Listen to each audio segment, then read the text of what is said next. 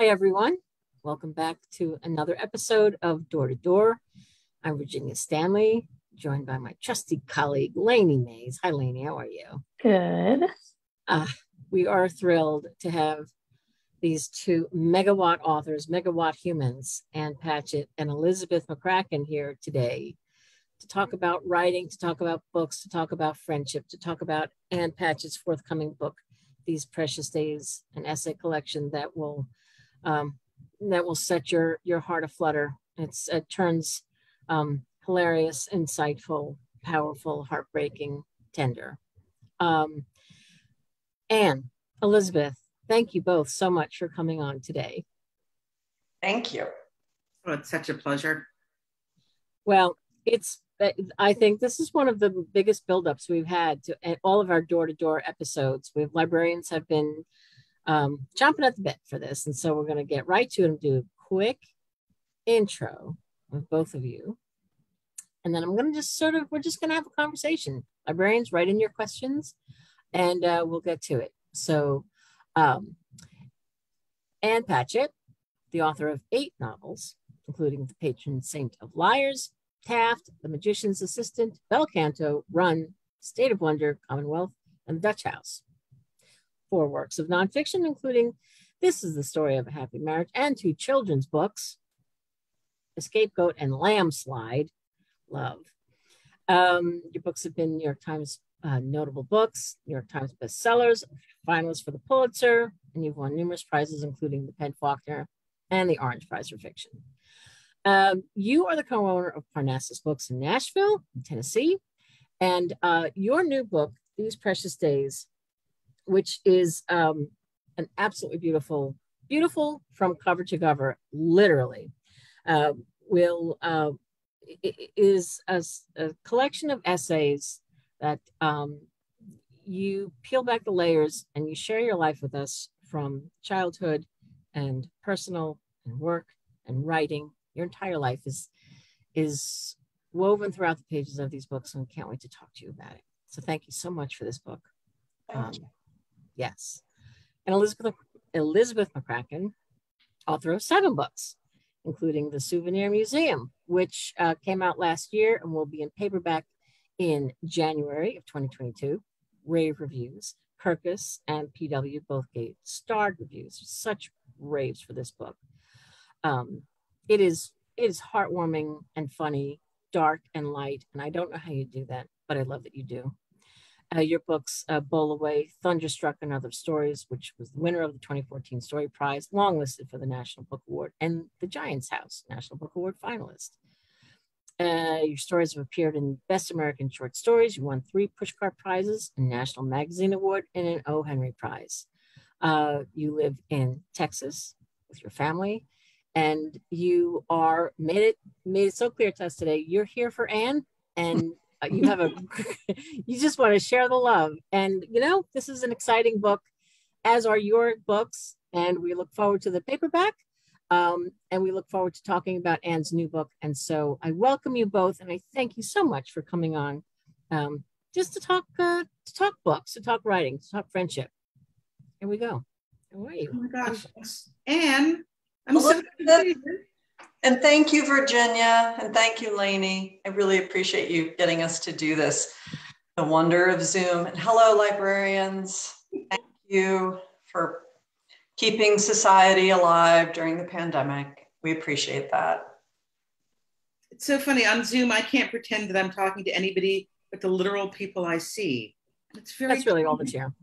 It's so nice being I'm sitting in my dining room talking to you, and this is such a magnificent book. And I feel like I've, for literal decades now, for 3 literal decades now,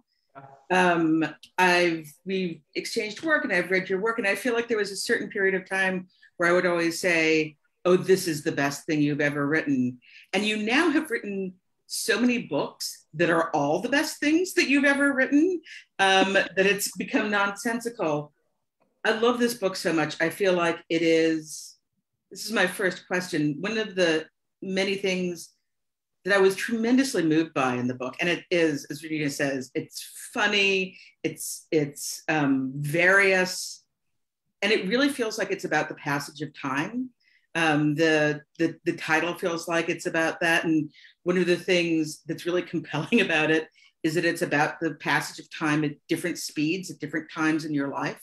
Mm-hmm. And so that's my first question is, it's a book that talks about the pandemic, but has so many different time frames in it.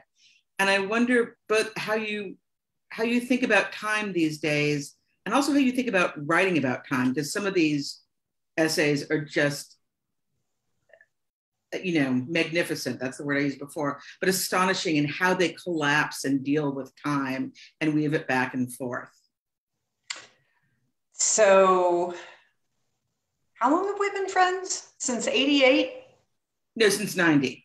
90, okay. So since 90, I feel like you and I have been having a conversation about time since 1990, and that we are both obsessed with time and how you write about it. I mean, and maybe this is the difference. Like, I've always been obsessed with time as a writer, and now I think at 57, I'm becoming obsessed with time as a human as well. And maybe those two things are finally colliding.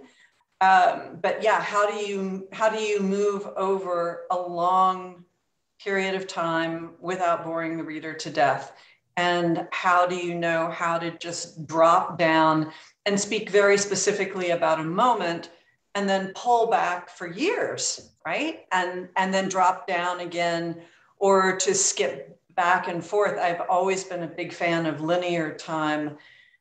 Begin at 8 o'clock in the morning, end at 8 o'clock at night. And certainly with Commonwealth and the Dutch House, I started to have to spin back and forth in time because I was covering so much time. Those books both take place over 40 or 50 years.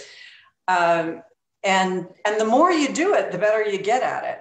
So with the essays, this book was my pandemic project. I wrote most of these essays during the pandemic, when fiction was not making any sense to me as a writer. I was still reading fiction, but I just couldn't write it.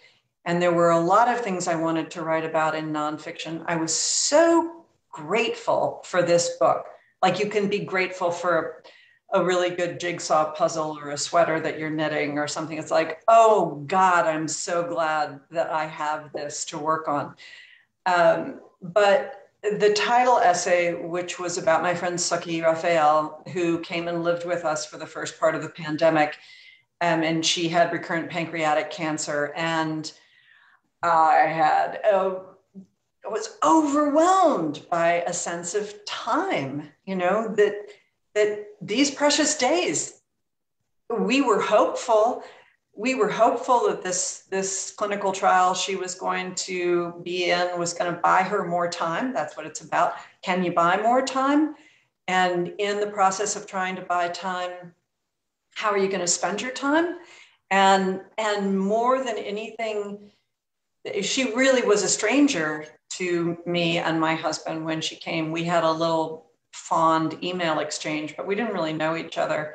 And then she got sort of pandemically shipwrecked with us for several months. And one of the things that Carl and I used to say to each other constantly when we would get into bed at night, can you believe she's with us?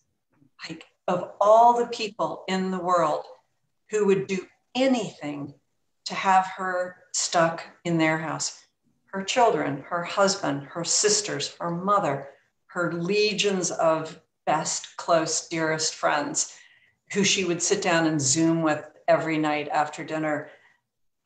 But she was with us, and we got this time. And then, of course, you're in a pandemic, so you're thinking about everybody's time. So the longest possible answer to your question, definitely this is a book that was about time. And you get to a point in your life or in your pandemic or in your aging process that you do suddenly internalize what you always know intellectually. It's not going to last forever.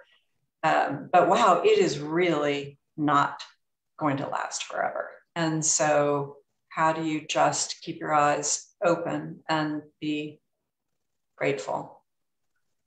Yeah, I mean, that essay is incredible. And you say in your introduction to the book, that you wrote it and then you wrote the rest of the book sort of as a shelter. I mean, the rest of the essays as a shelter for it.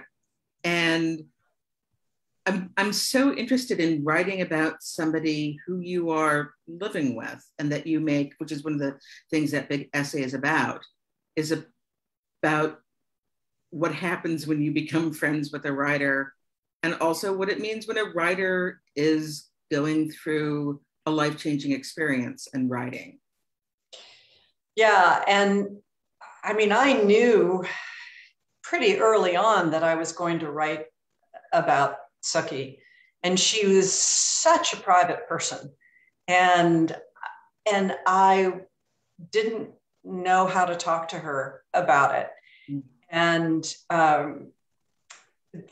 gosh, I am really good, as you know, of saying, okay, now we're going to talk about that hard thing that nobody wants to talk about. And I couldn't do it. And I was making notes, and I wasn't thinking, oh, wow, you know, I want to write this and I want to publish it. I really was just thinking, I'm going to have to write about this, even if no one ever sees it. I'm going to take a quick little dog leg. Years and years ago, Liz Gilbert let me read this essay that she wrote about her neighbors.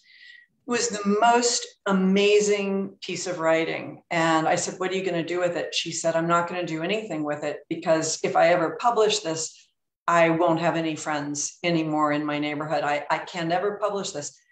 And I said, but you wrote it. It is astonishing. And she said, yeah, I needed to write it. I didn't need to publish it. And that was really helpful when I was thinking about Sookie in those early days. I thought, I don't need to publish this, but I need to write it because it's the only way I'm going to make sense of it. So she had been here a while and her computer died. And she was very, very financially strapped because she had really good health insurance. But it doesn't make any difference if you have really good health insurance when you have pancreatic cancer, pandemic cancer, because there are deductibles, and she was involved in treatments and protocols that weren't covered by insurance, and she really was losing everything. You know, she cleaned out their retirement accounts, and it was a terrible situation. Anyway, and she didn't want to take anything from me, and her computer broke, which she's Zooming, she's still working, her whole life, everything. I mean, her life raft is this computer that links her to the world. She is trapped in my house. And I kept saying, you're going to have to let me buy you a computer. And she couldn't. She just was like, no, you've done too much. I can't let you do that. Awful conversation, back and forth, back and forth. And we were sitting on the couch about 10 feet away from where I am now. And I finally said, listen, I'm going to write about you. So you have to let me buy this computer. It was this moment where I just thought, okay, she needed to feel like she was giving me something in return. She just kept saying, I cannot take one more thing from you. And I was like, all right, I'm going to write about you. And I said all along, I'm going to ask you questions. I'm going to take notes. I'm going to write this. I'm going to give it to you. And it's fine if no one ever sees it but the two of us. That is so fine. Anything you want to change, you can change. Anything you want me to add, subtract, or we can throw it away. It's fine. I just have to do this. And very best things about this is it was so meaningful to her to have this essay. And I know she read it easily 50 times. She just read it over and over again because it was like giving a mirror to a beautiful woman who had never seen her own face. Like she had no idea. And she then gave it to all of her friends and all of her family. And they all said, yes, of course, that's exactly who you are. That's exactly how we see you.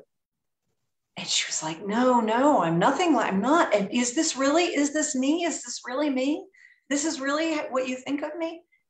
And it allowed her, especially with her kids, to have conversations, the hard conversations about dying that nobody seemed to know how to start, but they could talk about them through talking about the essay.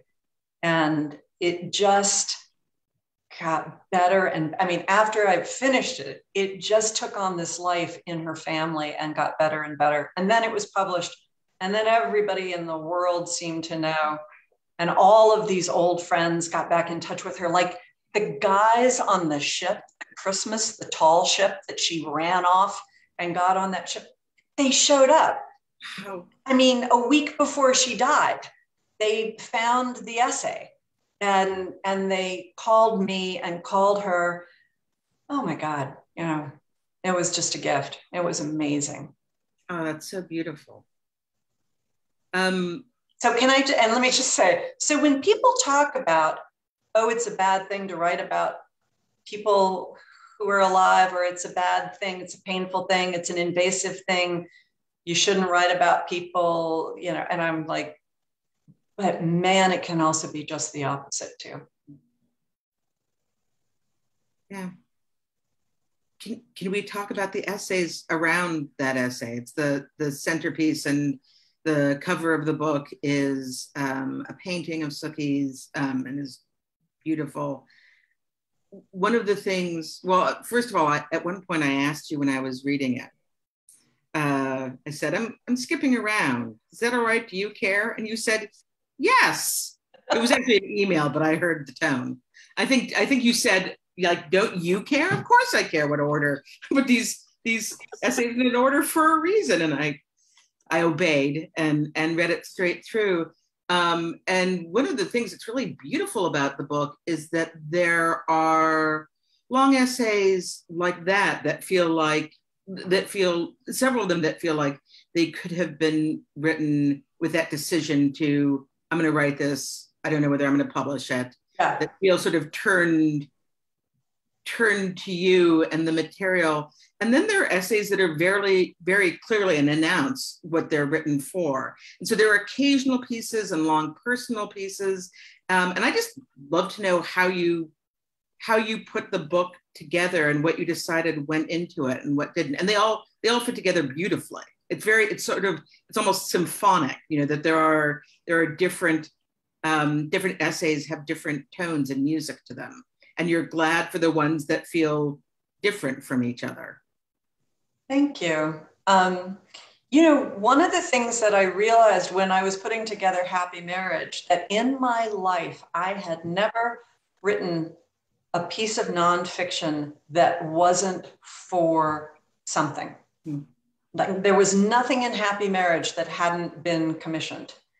And yet most of the pieces in this book, I just wrote because I was home and in a pandemic and thinking about an essay book, but I wanted to write pieces that were really long. I wasn't thinking about publishing, but a lot of how the book came together is that I went through the stacks. I found essays that I had. I found the essays, obviously, that I had written this year.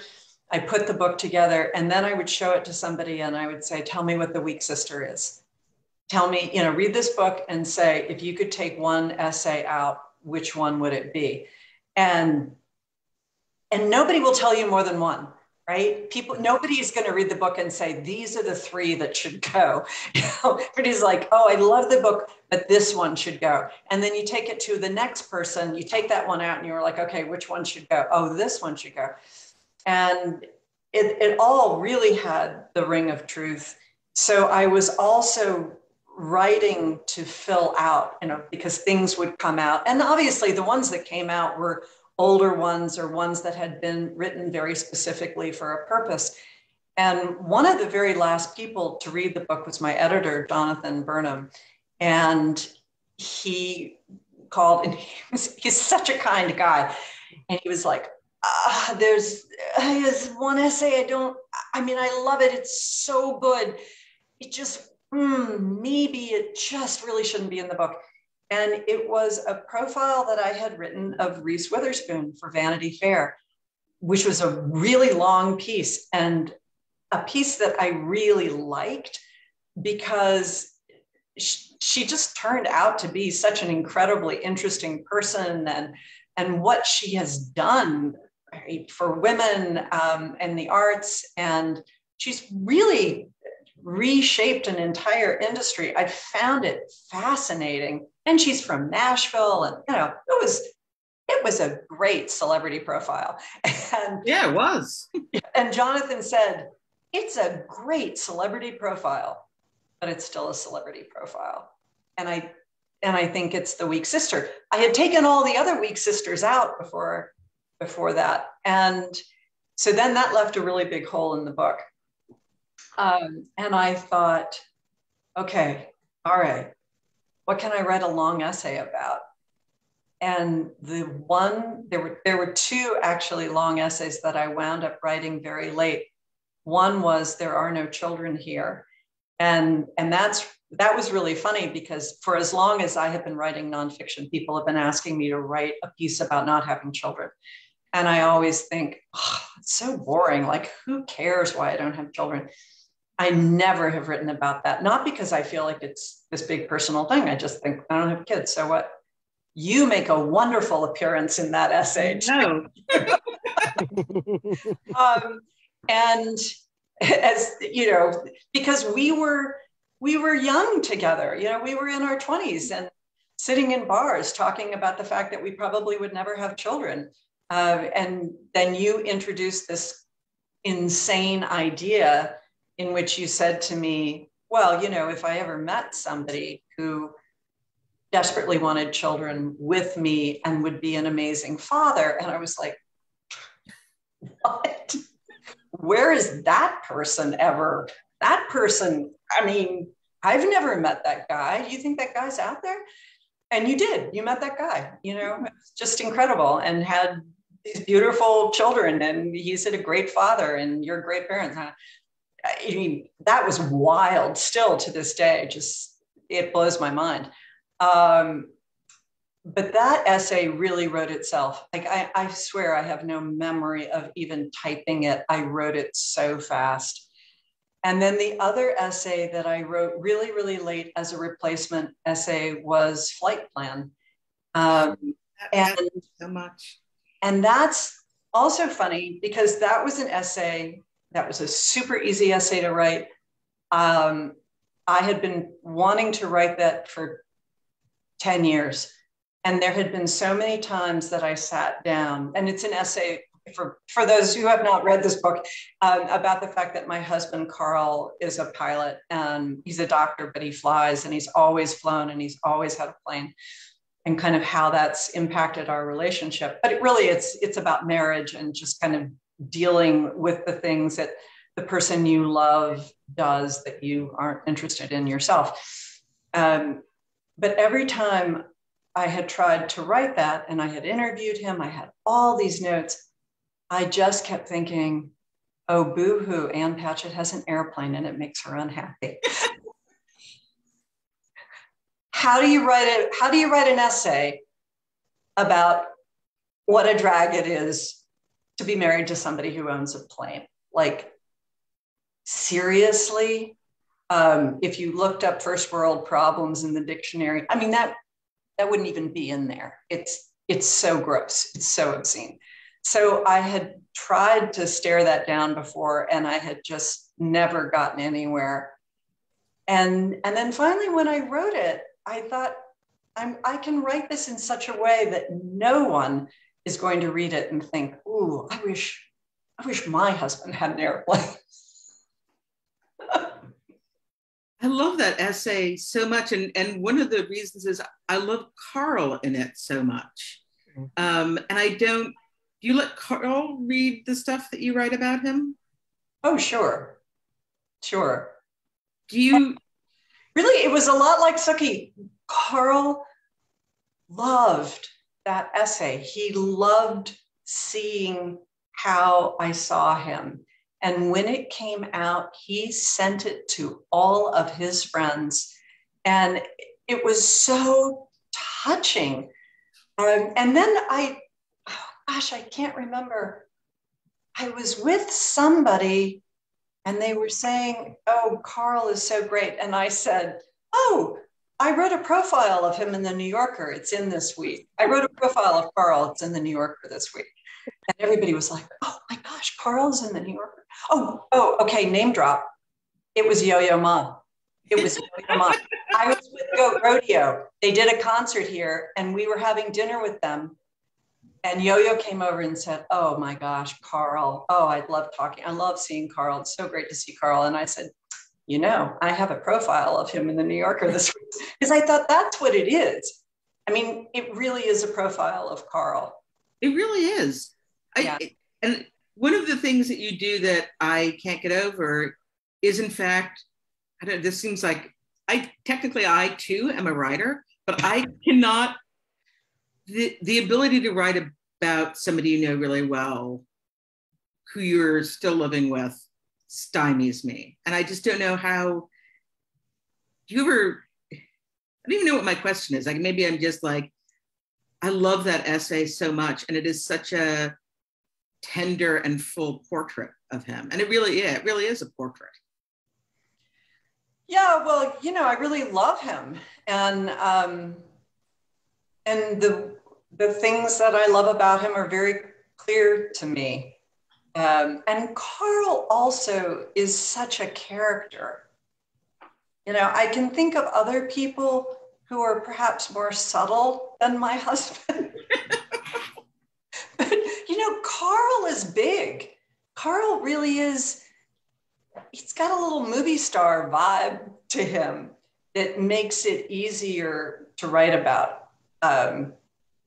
You know, he's getting off the plane and renting the boat to sail across the Atlantic, and then accidentally gets the motorcycle that he has to take back. And, you know, it's like shooting fish in a barrel. They're still talking about the outfit he bought in Provincetown and walked around wearing. Tell us about that. I remember that outfit. I will never forget that outfit. Do you want to do it? Somebody tell us. If I can remember, it was that we were all in Provincetown.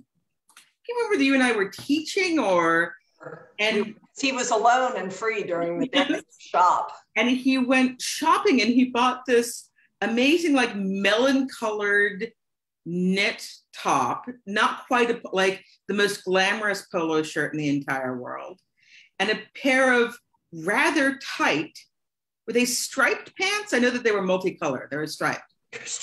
Drawstring. And then thereafter, he made so many friends that Ann and Carl would walk down Commercial Street in Provincetown and he'd be like, Carl, hey, Carl. And he looked great in those clothes, although maybe not quite like himself. Yes. So Carl is, I don't know if it's still culturally appropriate to reference old Woody Allen movies, but Carl really is Zelig. And you put him with any group of people and he fits in very nicely. So, you know, Carl was just a hot gay man in Provincetown. While we were busy teaching, he was off making friends. He's like glamour Zelig. He's like not like in the background. He's first, and you know, he's there in the front of the picture. Yeah, that's right. When we were having dinner with the goats of Goat Rodeo, and I was sitting with Chris Steele, and he said, you know, is it ever tricky when you guys go out and you get invited to a really cool party and, you know, you're getting invited because of you know, does Carl ever feel sort of second tier? I was like, no, because every single time we go to a party that I've been invited to, everybody likes him so much more than they do me. And they all line up at the door at the end of the night and you're like, oh my God, thank you.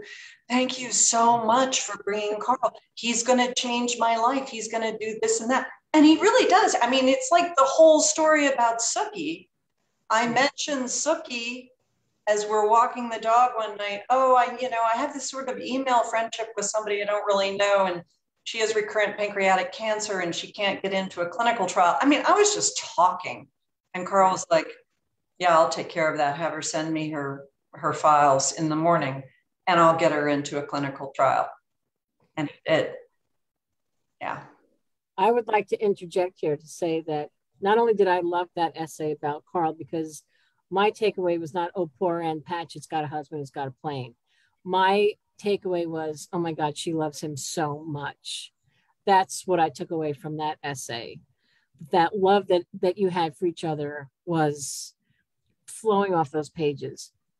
I'm not just saying that because, we're publishing this book. I'm really not. That's what I took from that. But I also underlined, among the many lines that I underlined in a galley, was in These Precious Days, the essay, you wrote, simply put, Carl makes rain. I love that line. I love that line because going back to how Carl, you mentioned it, you didn't even want to, but you did. You mentioned it. He asked you what was new that day or what was the news of the day, I think he said to you, and you told him what was going on and he made rain. And, you said he solves the problems that other people have tried and failed to solve for years. I mean, I had the honor of meeting him once when we were in Seattle, and he was so lovely. And I just think this is, this book is, I don't want to say a love letter, but I just feel like it's rife with life lessons and looking back at your life and how you cringe at the things that you wrote when you were younger, but then had the guts to look at those things and unpack those boxes and read those things and then bringing Carl to the pages and how instrumental he was, but of course how you were in taking Sookie's life and giving her permission in a way. You really did. You gave her permission, Anne, to let the colors out, and to the point where she didn't want to leave you. At first she kept saying, I need to go home. And then it was like, no, I don't want to leave you. What a wonderful gift that you gave to her and she to you, for sure. That's absolutely true. And that's really a question. There's not a right or a wrong answer to this, but I really kind of wish she hadn't left. And because she wished she hadn't left. Yeah. And even at the very end, we were talking about flying her back so she could die here because she put so much of her energy into managing her disease and looking constantly for different treatments or potential cures or just going, so many things fall through the cracks in healthcare. And you have to be so vigilant that somebody's not giving you the wrong medication, that when someone calls and says, no, don't come in for chemo today. Oh, wait, no, that was a mistake. Oh, wait, no, you should have come in. And that when she was here, Carl oversaw everything and she could really rest and be herself and make her art and spend her time being the person she wanted to be instead of being the person who was on hold with insurance companies 4 hours a day. These precious days, time. What do you want to do with your time? Do you want to be on hold with an insurance company? Yeah. So this is not connected and profoundly connected. Susan Orlean has a book coming out in October called On Animals, which is so fantastic. And it's an essay collection of all the pieces that she's published in the New Yorker and the Smithsonian over the years that have to do with animals. All old pieces that have been in her other essay collections. And they're so fantastic and it's so much fun to read them all together. And somebody said to me, down the road, you could have like a greatest hits book just called Carl. Carl stories. In which you just bring all of the crazy Carl stories together and just have a book called Carl. And I think, yeah, that would work. That would be good. I love it. I love it. And Elizabeth, I love what you said about just the way the essays, where they're placed. They are symphonic. I mean, there is no good place to put this book. There just is not a good place to stop. And it's not a novel, but it's these wonderful stories, life lessons learned by Anne, imparting to us with humor and with eloquence. And they're delicious. They really are. And I can't speak highly enough about this book. And of course of you as a human being, because you are wonderful. And can I tell you a related, unrelated story about Kate DiCamillo? Oh yeah. Because that was an essay that so many people, and again, I'm a bookseller, so many people responded to that. And we had floods of people ordering her books. After that piece came out in the New York Times, she got 4 of her old backlist titles on the Times list. Wow. That essay. And so I thought, I really want to put it in the book. And then when I read it, it just wasn't enough. It was like a 700-word essay. And I didn't know how to make it bigger or more. And I was talking to Kate about it. And she said, well, you should tell that story about the night that you finished Magician's Elephant and all your family came back to see you. It's so weird. I won't say that I had forgotten it, but in a way I had. And after it happened, I called her and told her, and it was really early on in our friendship. And so then to go back and put that in and put in the long passages from Magician's Elephant that caused that story to happen and really completely and totally rewrite the essay. Yeah. That was magical, wasn't it? I said that was magical. And I did,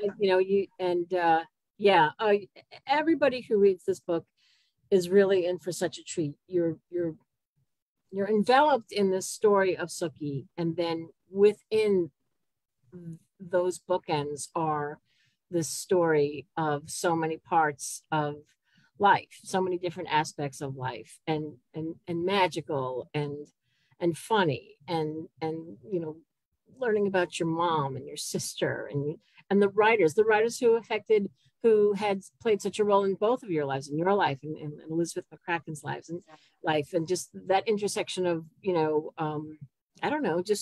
just writing and learning and the Iowa Writers Workshop. And it's just so much in here for anybody who loves books and loves writers and wants to know how all of this ticks. And it's so brave too, really. You go back and I don't want to spoil it for anybody, but it's just, every essay is a mini adventure. Can I ask one really persnickety question that I've been wondering about? Because after I obeyed you and I went back and read it in order, one of the things I loved is how one essay led to the next, whether it was one of the longer essays or there's an introduction to a volume of Eudora Welty. There's a short piece on Snoopy, Snoopy as inspiration for your writing career, which I just loved.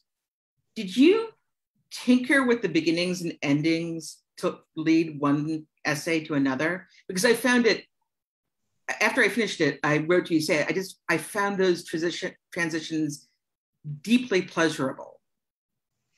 Well, I certainly didn't write them. I arranged them in hopes that there would be a good transition. I didn't write anything so that one would lead to another. But, the answer really is, it's me, right? It's just my personality. It's my vision. And so it's the things that I'm interested in. It's the way that I think. It's the way that I put things together. Everybody, when Sookie was here, all my neighbors knew her. And of course, we weren't going anywhere. No one was going anywhere. So we would just walk up and down the street. It was a really beautiful spring full of freaky bad weather, but they all knew her. So when I came back from California, there's a guy who lives across the street from us who's an oncologist. And I told him that Sookie had died, and we were talking about it. And after that, he read the essay, These Precious Days. And he said to me, how can you do that? How can you make yourself so vulnerable? How can you tell the truth like that? He said, I just wanted to look away at some point because you were just opening yourself up so much. How do you do that in writing? And I said, oh, Michael, that doesn't have anything to do with writing. That's who I am all the time. And I don't in any way, I don't read these essays and think, oh, wow, I'm just, ripping my chest open so that people can see my heart. It's just, that's how I live all the time. It's beautiful. Lainey, what do you say? Do we have some questions for Elizabeth and Ann? We do. There's a lot of positive comments as well. And I think a lot of people are really appreciating how open and beautiful the conversation is about loss and giving the great memory of her. And they all were saying how much that meant to them, especially I think when everyone's in a season of loss this year. And then, best books I've read this year. I can't wait to put this on my TBR list. This is a good question for both of you. So Sylvia said, when's the first moment that you said to yourself, I am a writer? Elizabeth, you want to take it first? Sure, because it has to do with Alan Gerganis, you mentioned before, who was Ann's teacher at Sarah Lawrence when she was an undergraduate and was my first workshop teacher in graduate school, the Iowa Writers Workshop. And Alan told us the first day of workshop that we were writers and that we should not spend any time thinking about it because it was a boring question. And I do think that that for me, and before that I was somebody who wrote, but then after that, I was a writer. Boy, that's so interesting because certainly even early childhood, I wanted to be a writer. I was not a kid who said, I am a writer, but I was a kid who said, I want to be a writer. And I wrote all the time. That was, I wanted to be a writer like Carl wanted to be a doctor. This was the thing that I was going to train for and practice for. And when I went to Sarah Lawrence, my first year I took a poetry class and I realized that I was a really bad poet. I had wanted to be a poet. And my second year I thought, okay, I always wanted to be a writer, but now I realize I can't be a poet. And I know, Elizabeth, you went through a lot of this. You should talk about this too. And then I landed in Alan's class my sophomore year of college. So I had Alan at Sarah Lawrence and Elizabeth studied with him at Iowa. And it was like, oh, okay, this is it. Short stories, which I had never given a moment's thought to. So it wasn't that I thought at that moment, okay, now I am a writer, because I don't know when that happened. But it was, now I know what I'm going to write, what I'm going to do. So talk about the poetry, playwriting, short story thing. Oh, I wrote poetry and plays pretty serious. I mean, I was always a bad playwright, but I was a pretty good undergraduate poet. And I really had my decision made because I applied in graduate school in both and got in. The only place I got funding was at Iowa. But having Alan Gerganis as your first teacher was thinking that you might be interested in converting to Christianity and meeting Billy Sunday. He was just, probably reference doesn't make any sense anymore, but meeting the most evangelical, he told us how lucky we were that we wanted to write fiction and that we wrote fiction, that no other calling could be greater. And I think until I went to graduate school, I worked in libraries from the time I was 15 until I was 22. I'm not sure I understood that being a writer was a job exactly. And I was always going to go to library school, which I did after I went to graduate school in writing. but certainly everything changed being in Alan's class. I think I could have passed through graduate school and drifted off and not continued to write, but he really was very convincing on the subject of how lucky we were. Yeah, I can't imagine how my life would have been different if it hadn't been for Alan. Like I may have gotten here, but the road would have been completely different, and I may not have gotten here, because to have someone who believed in me so much, although it wasn't me, he believed in all of us so much. It wasn't like he picked me out as the star of the class. He was just that person for all of us. Reading the some of the comments that you had, some of the comments that he had written in some of your assignments and writing in the book was just, I just thought, wow, what a wonderful man, you know, to be so encouraging, and what a secure and good human to be so helpful. And then, you know, each draft after draft got, you know, he was there with you. He wanted to know why is that person on the porch? Let me see that person on the porch. It was great. It's just like, well, he's not tearing you down, boy. And I just thought it was lovely that you included that in the book. Lainey, do we have more questions? He's also an astonishing writer, and I think this is true for Ann. He embodied being a writer. I mean, he was just so not only generous, but so devoted to his own extraordinary work. And he has a book that came out at the beginning of this year, The Uncollected Stories of Alan Gurganus, which is amazing. And he glamorous. He was glamorous and sexy and beautifully dressed. And, you know, he was having this life. And it was like, yeah, I want to sign up for all of it, not just the job, because he made the job look so hot. It's absolutely true. Yeah. Love it. Love that. Okay. Lainey, more? Well, lots of people want to know what both of you are reading right now. What's a favorite or one that you have on the list? So I just finished Elizabeth McCracken's new novel yesterday afternoon, which I read in manuscript, and I was vibrating all day. It's so fantastic. So we really, really have something to look forward to.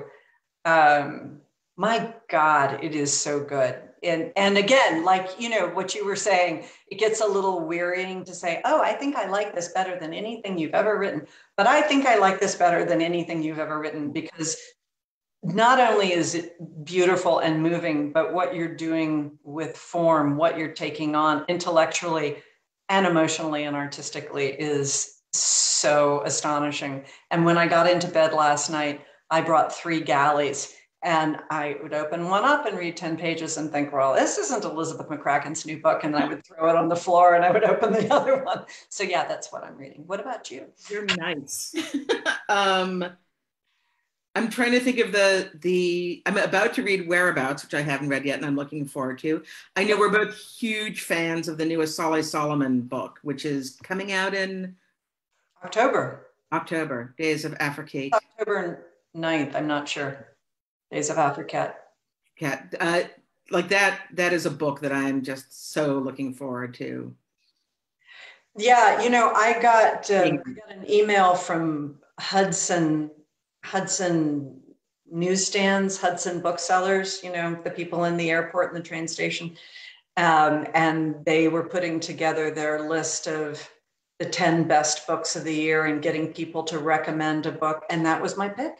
I mean, I really sat down and thought, what was the book that I loved? And so much of it is what sticks. Do you find that? Yeah. Elizabeth and I both read so much that's new, like way, way outside the curve. Well, of course, we're speaking to a bunch of librarians. So you're also chin deep in galleys, I'm sure. And I can read a galley and really love it. And then by the time it comes out 4 or 5 months later, I pick it up and I think, what?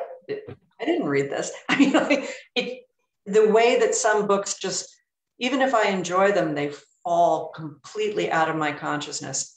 And that was a book, Days of Africat was a book that grew and grew. I love it more and more. It takes up more space. It's a very short book. It takes up more space in my heart as the months go by. And I'm terrified that it won't catch, so it's a book that we have to all really be aware of, in part because it's FSG and in part because it doesn't have a great cover. And I'm so afraid. I just say that as a bookseller. I'm so afraid that people might miss it. So please make a note of that book and make sure you get it into people's hands. It's funny, it's moving, it's sexy, it's layered. I feel like that's one of the things that I watch a lot of Penn and Teller fool us. They're magic clips of magicians doing tricks for Penn and Teller is supposed to figure out how it's done, and if they can't figure it out, and it's this amazing show that's about skill and admiration, because they love it when they get fooled and they love it when they figure it out. And I just watched a clip this morning, as it happens, in which somebody does a trick and Penn and Teller, well, let's face it, Penn, translating for Teller, says, we not only couldn't figure out how you did the trick, we couldn't figure out the plot of the trick ahead of time. And that's sort of how I feel about that book. It's like, I didn't know how that book was going to unfold, and also how she fits different times into one plot line. And you're making me think of a line again. It's a galley. I didn't highlight a book, but in the essay, I talked to the Association of Graduate School Deans, where you're talking about you had no idea that owning a bookstore was going to be one of your career options. And you say, I promote the books I love tirelessly because a book can so easily get lost in the mad shuffle of the world, and it needs someone with a loud voice to hold it up and praise it. I am that person. And I love that line. And that is who you are. You've always been such a great champion of books. You've come to the Public Library Association, the American Library Association, telling people not about your books, but about other people's books. And so just as evidenced by right now, the conversation you and Elizabeth are having, it's not published by HarperCollins. So what? It's great. Get it out there. I love that. Well, and also, I mean, Elizabeth and I, for our really long, deep, wide friendship, that is another place that we meet. Because Elizabeth is one of the few people that reads as much fiction before publication as I do. And so often if I say to her, oh my God, I read this Sally Solomon book, and she's like, oh yeah, she's my student. I think there's nothing, I can't surprise her. It's like Penn and Teller, right? I can't surprise her. No matter what book I come up with, she's already read it, and she's very good at feeding me suggestions. You fed me Sweetness of Water, Nathan Harris, which I fed to someone else. And good things happened in Harris. Yeah. And that's just the way it is. Like, either you're a generous reader or you're a jerk, really. There's just nothing else to be said. 100%. Oh my God, we could go on like this forever. This is just such a lovely conversation. Wait, Sorrow and Bliss, Meg Mason. I love that book. I love that book so passionately. I was at the bookstore this morning. I sold 2 copies of Sorrow and Bliss this morning before I left. And that is a book that I feel like did not have the right cover and looks like a piece of chick lit. And it is not. It is such a good book.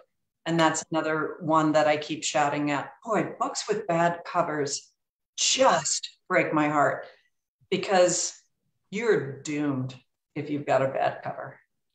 Well, first of all, thank you for saying that. And it's true. And that is one of our books. And we can put the link up to that book in the chat room so that people can check that out if they've not yet. And speaking of covers, before we go, which I don't want to do, and we're not limited to 3 o'clock on the dot, by the by, but I would love, Anne, if you would show us the final jacket of These Precious Days. And can you tell us a little bit about the story? Yeah, I'm going to show you the one that we didn't pick. So my editor, Jonathan Burnham, and the wonderful director of the art department at Harper, Robin Biardello, and I worked with both of them for years. And man, do I have opinions about jackets. I have the giant painting of the jacket of the Dutch house in the room with me. So Suki was in all the meetings, and we couldn't decide if we wanted the painting of the woodpecker or the painting of my dog Sparky. And we kept going back and forth. Robin was mocking them both up. And then I came up with the idea that we would have a book with 2 covers, not publish a book with multiple covers, but basically it has 2 fronts on it. And we picked these colors from a million different choices, and they printed this up. And we lived with it for a while. And then Suki said to me, I just don't like the colors. They seem really muddy, like they're not sitting well over time. And I said, okay, you pick exactly the colors you want. And she picked these colors. And she was, sending the Pantone numbers to make sure that they got the exact right red and the exact right pink. And they look so hot and so crazy together. And then we had conversations about, should the type come right up to the line, to the top and the bottom? Should we move it down a little bit? And I always say, this is what a Sarah Lawrence education will do for you. This is what a good liberal arts education will do. I can sit around and talk about covers and colors and typeface forever. And honestly, more people should. But it makes me so happy to know that not only are there 2 Suki Raphael paintings on the cover of this book, but that she picked the colors. She was involved in the conversations about the spine and the typeface, and that HarperCollins was just so great because I can't think that the world is full of publishers who are like, yeah, we really want to get on a Zoom call week after week after week with your friend and make sure that we're doing this exactly right. But they kept printing up different versions and sending them to her. And she saw this cover before she died, and she loved it so much. And be sure to look up her paintings, Suki Raphael, and they're from the Rose Gallery. She had a beautiful show about 10 days before she died, which was magic, amazing to see it all together. Well, I have to say, I did go down that the rabbit hole. It's not a rabbit hole. It's a beautiful display of her creations, and those colors really are, they just wrap you up, Yeah. They're just gorgeous. And speaking of the whole, and I love that she got to see it at the end. I can't imagine how wonderful that must have been for both of you. I also love your essay in the book about covers and what goes into them, and the international covers, and like, what's that? It's just a very interesting aspect of publishing. And when you but this is so poignant and beautiful, and I'm so happy to that you can tell the story about the period at the end of this particular sentence, and that she played such a role in it. It was wonderful, really wonderful. Thank you. Yes. I don't know if we have more questions. I do want to read 2 quick quotes for both of your books, please. So going back to the Souvenir Museum, as I did mention before, paperback, and then of course there's the tease that Anne just made for the next novel. Published by a division of HarperCollins. A division of HarperCollins. Who are they? But Publishers Weekly, I love this. I love this quote. Is star review from Kirkus. So much love for this book.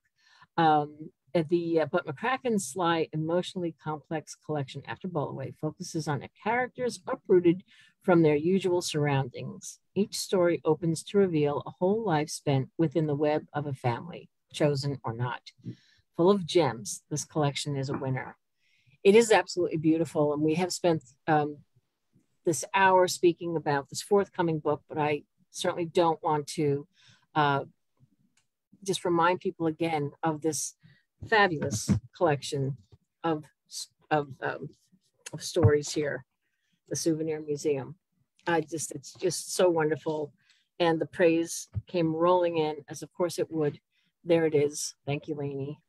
It's just a terrific collection. You go up and you go down, and they're funny, and I love how you said, Elizabeth, in one interview, that while most of these people are not based on people you know, but the anecdotes are.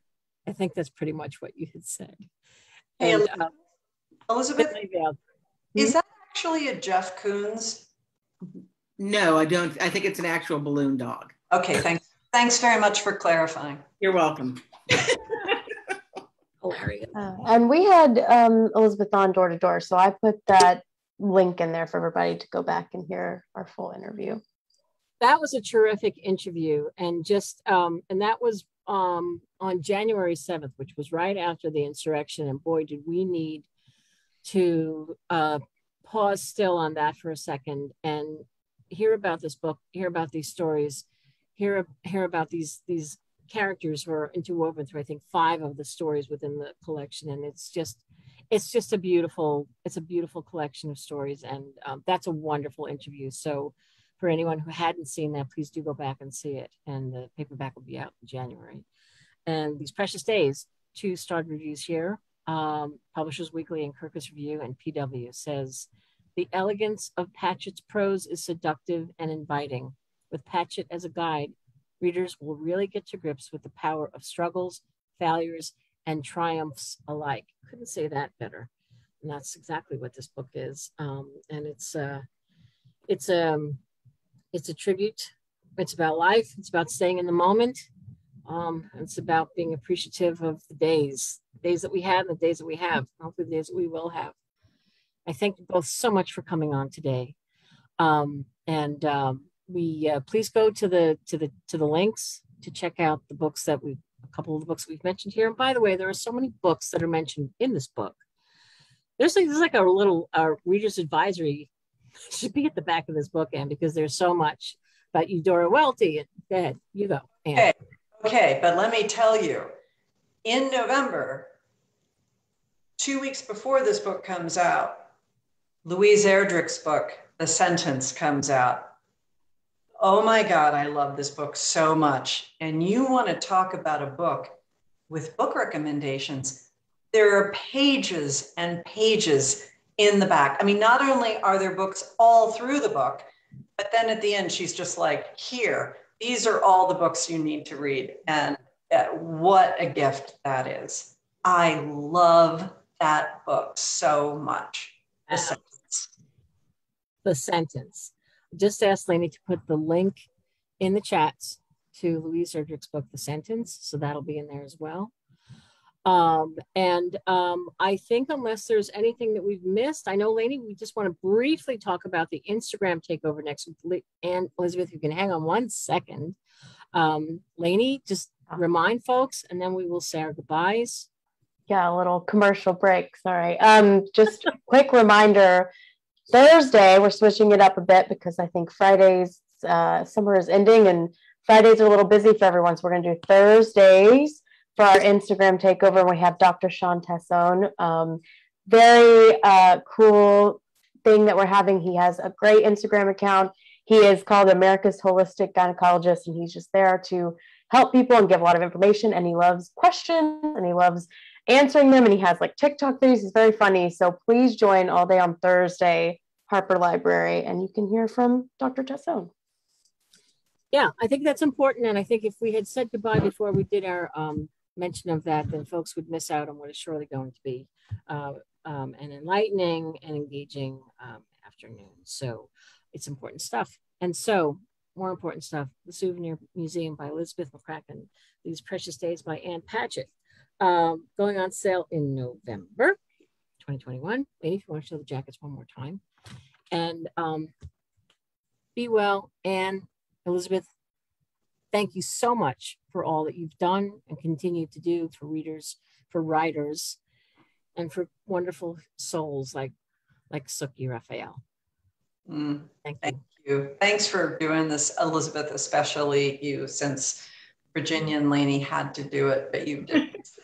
Oh, it's been a dream. I love the book so much. Thank you. And I love you so much. So much. Look at that. There you go. All right. Thank you. Thanks, everybody. Goodbye. Bye. Bye, everyone. Thanks for watching. See you next week.